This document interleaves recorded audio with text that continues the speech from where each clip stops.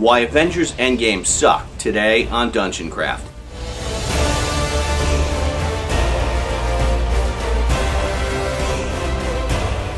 Hey, if you enjoy our content, why not subscribe and hit the bell icon for notifications? Thank you. Welcome to DungeonCraft. I'm Professor DungeonMaster coming to you from Dungeon University, and this is my friend Cortlyn, and we're going to be doing a review of Avengers Endgame, which I hated. And I didn't. Alright, so you go first. Explain why you liked it. Personally, I thought that the movie tied up a lot of loose ends that Infinity War left us, and I just have been enjoying what they've done with the characters so far, so getting to see it all play out in a really big way, I enjoyed. Well, I hated it, and this is why. This movie is completely illogical. This plastic mesh, this is how many plot holes are in this movie. Okay, so let's start at the beginning. Iron Man's in space. Captain Marvel flies out of nowhere. She rescues him, flies him back to Earth from the deepest of space. So she's able to fly with a spaceship, carrying a spaceship across the universe, and then and experience all the trauma of re-entry to land Iron Man down. Then they go back in time, they chop off Thanos' head, Thor chops off his head. That wasn't back in time. That was real time. Okay, they go back in current time, they go to Thanos' planet, hunt him down, Thor chops off his head. So now they discover time travel 5 years later, and they have one chance to go back in time with a limited amount of Pym particles. Why would you take all of these people who have no superpowers at all, but not take Captain Marvel, who is the most powerful being in the universe? It's established she could carry a spaceship from the distant universe back to Earth. Why not wait until you have her with you? They're not in a rush because Thanos is dead. And even if Captain Marvel was on the other side of the universe and they had to call her, they could wait. They already waited 5 years. What's waiting 6 years or even 7 years? Just wait till she gets there and then go back in time. They already had what they needed to go back in time. They had the people that they needed, that they wanted, and they weren't putting themselves in situations where they necessarily needed Captain Marvel. She was necessary against the strongest powers, and they were going to regular moments in history.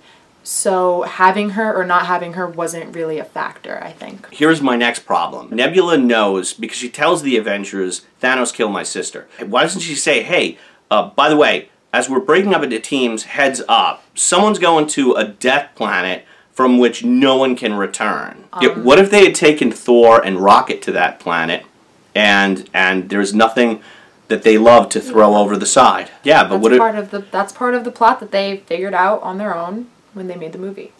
I think it's lame that Black Widow dies. She's supposed to be this great fighter. She is the best of the fighters, right? Iron Man just wears a suit.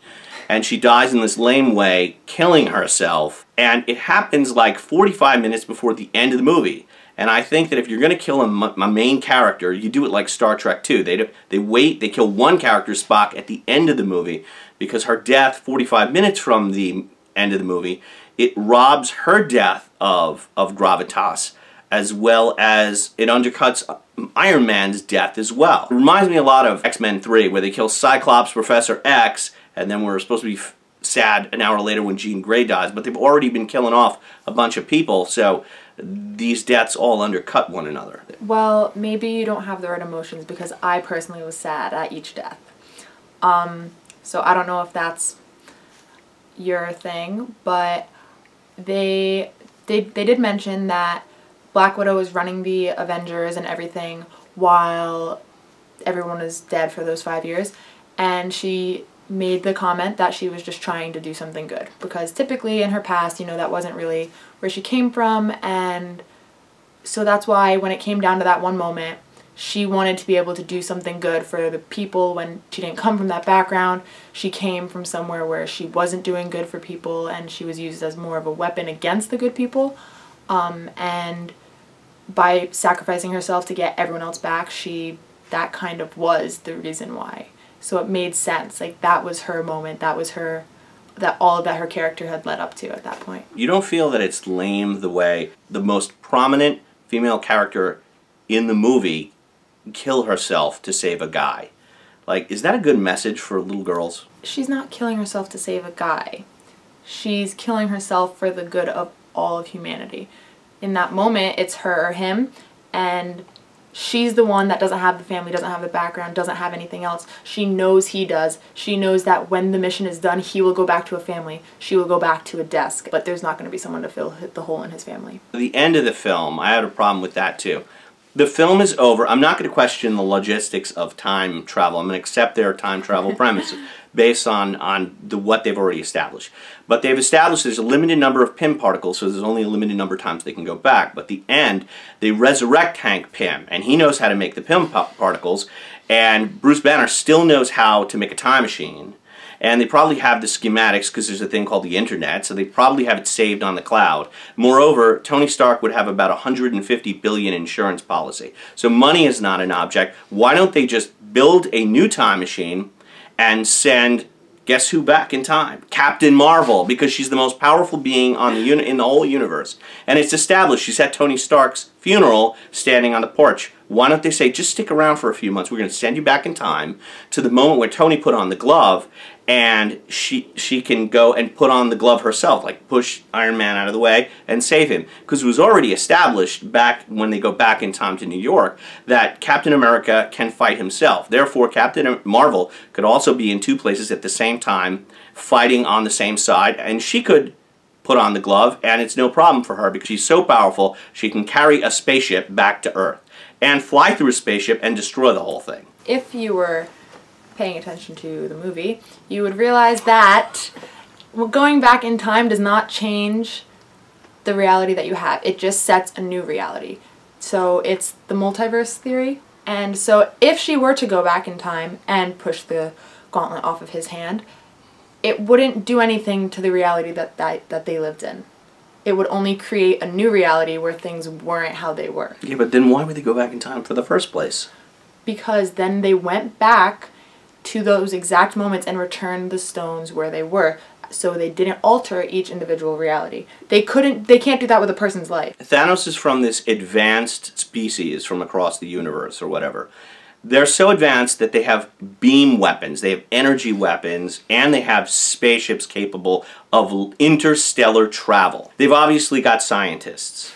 Wouldn't one of those scientists figure out what the Pym particles were and have been traveling back in time before the Avengers ever did it? Tony Stark is not nearly as smart as that advanced species is. Alright, well I think that the things that were necessary on Earth weren't the things that are necessary in all these other galaxies. So just because the Pym particle was something that was created on Earth and was super advanced on Earth, but they have other things that seem more advanced than what we have, they're in a different kind of area, so maybe they didn't need a Pym particle, they needed these weapons, so they were focusing on that and not on trying to create a Pym particle.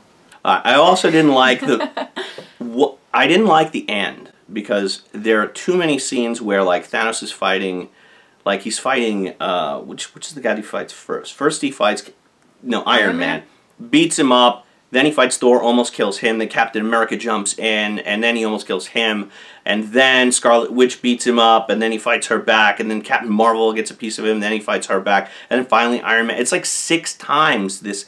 There's like 6 fights where Thanos is almost beat up, but it just keeps going on and on and on, and I felt it's very boring, and it's against the same orange-brown apocalyptic wasteland where you have no perspective, just like in Batman vs. Superman and Wonder Woman. I think that the first Avengers movie, where you have buildings, it's a lot more interesting because you have perspective with the spaceships and stuff. They might as well be fighting in the middle of ultimate dungeon terrain with no other scenery. They're just beating each other up in front of a green screen. I think it's boring. It just shows how powerful Thanos is, though. That's why everything's destroyed. What'd you think of Fat Thor? Well, I hated Fat Thor. Why? One, this is wish fulfillment, and Thor, he looks like me now, and they make him the butt of a lot of fat jokes and say there's cheese whiz running through his veins, and I just think that fat jokes are mean. They too close to home? Yeah. I struggle. I don't know. That's how he reacted to not being able to save the world the first time. He was depressed because he thought he was the most powerful person ever. Oh, well, Thor he wasn't. But Thor is the most powerful person. He should have grabbed the Infinity Gauntlet. He failed, though.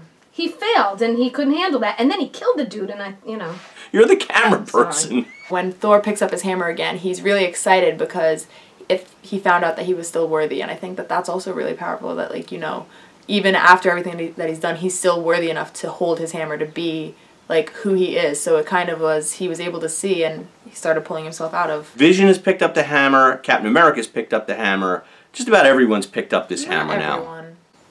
That's a very small portion of all the characters. If I had to pick some of my favorite parts from the movie, I think, well, personally, one of the best parts was when Peter Parker has the gauntlet and Captain Marvel comes up to him and asks him if he has something for her, and he hands over the gauntlet and asks her how she's going to get through.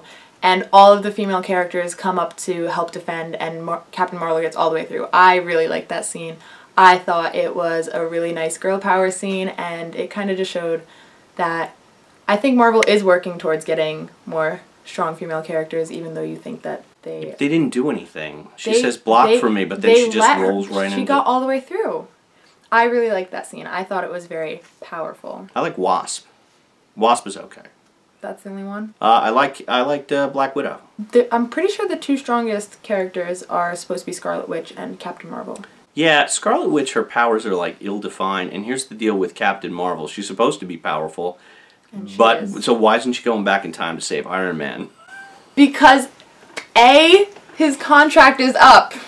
I know. That's the problem. It's like I knew what the ending was going to be before I ever went in. You didn't actually know what the ending was going to be because you didn't know how it was going to happen. You didn't know exactly what was going to happen. I still say at the end, there's plenty of Pym particles. They could have sent Captain Marvel back to the moment where to defeat Thanos. It wouldn't be their reality anymore, though. I know, but this poor kid, when she grows up, she's going to be like, why didn't the Avengers go back in time? Why did they just give me unlimited cheeseburgers? Here's some Dungeons & Dragons tips based on this movie. If you have a long-running campaign and one of the long-running characters dies, you know, after years and years of play, maybe you shouldn't kill her 1 hour before the end of the session. Instead, make her die in battle at the end of the session. If you have a battle, final battle, it should be interesting visually. It shouldn't be an apocalyptic wasteland. Okay, your final thoughts. It made me cry a lot. I was very emotional throughout the movie. There was a lot of emotion, a lot of really important parts that, you know, I thought really added to the Marvel Universe. And I'm not sure where they'll go from here. They've kind of passed their little, They've passed the torch on to a bunch of less charismatic actors. Well, we can't do anything about the fact that contracts ran out. They have to do something. They should have paid him. I think they tried. No. Well, they should pay him more. They should pay Downey $150 million to be Iron Man. Forever? Yeah, I would. I did enjoy the movie. The 3 hours flew by, which I wasn't sure that they would. I'm ready to watch it again to see things that maybe I missed the first time. So what do you think about Avengers Endgame? You could put your thoughts in the comments below. I'd like to thank Cortlyn for being here today and congratulate her on her 100... What is it, the 100 touchdown? 1,000 points in basketball. Maybe some of you have heard of it. Basketball, that's the orange one, right? Yes. Okay. All right, so she's awesome. Thanks a lot for watching Dungeon Craft. I'll see you at the table, and may all your rolls be 20s. If you enjoyed today's content, click the Dungeon Door logo to subscribe to the channel and the bell icon to receive notifications. And be sure to follow us on Twitter @DungeonCraft.